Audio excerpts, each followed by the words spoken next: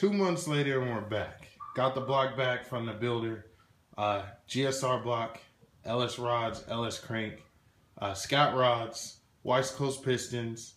It's gonna come out to about 8-to-1 compression with the B16 head.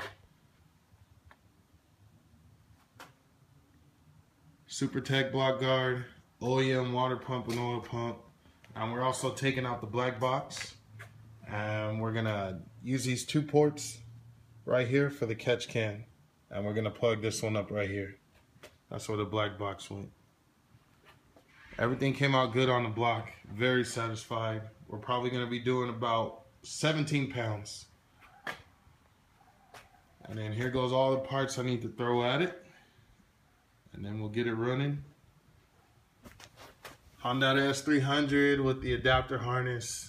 Skunk 2 tuner cams. I think that's a 2-bar map sensor. Omni power. LS 5th gear. Got your little oil thing. Here's the turbo. Custom made turbo stage 2 wheel. Billet wheel. 50 trim with a 48 hot side. 6-puck clutch, light and flywheel. A little HKS blow-off valve. Got the VTEC cover. Magnetic drain plug. Oil feed line. Here's the fittings that's going to go on the back of the block for the catch can. And that's also the plug. GSR head bolts. Got the valve cover dress-up kit. Skunk 2.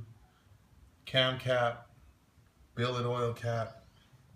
Decided to go 1000 cc gram injectors. So we're gonna monitor the boost right there. Oh, the head was built, completely built with SuperTech. I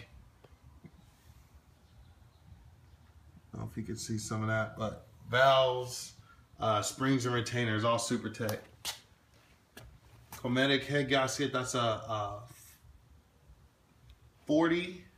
Yeah, let's look at this one. Yeah, there you go. So that's a little thicker, help lower the compression, be easier on the motor. Honda Habit oil pan gasket. This does not flex.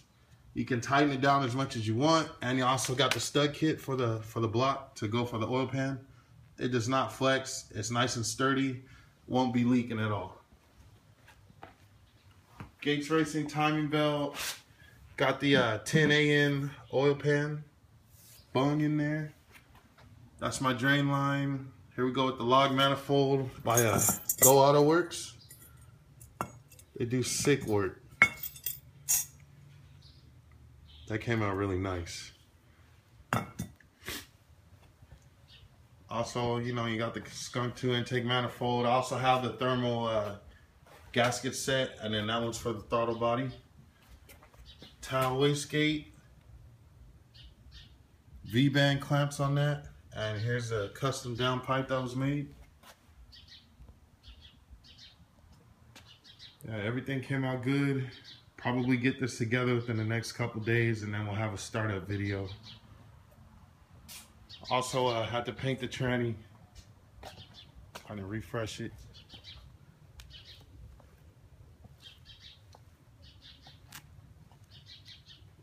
And the only other thing I did was mount the intercooler already. So we got that in there. Everything's good with that. And oh, this is also the pipe right here. Go-autoworks hooked it up, man. I love the work that he does, and just satisfied. Ready to get this on the dyno, see what numbers we can get. I'm still shooting between 350, 375 with the whole setup that I have. And we'll see what happens.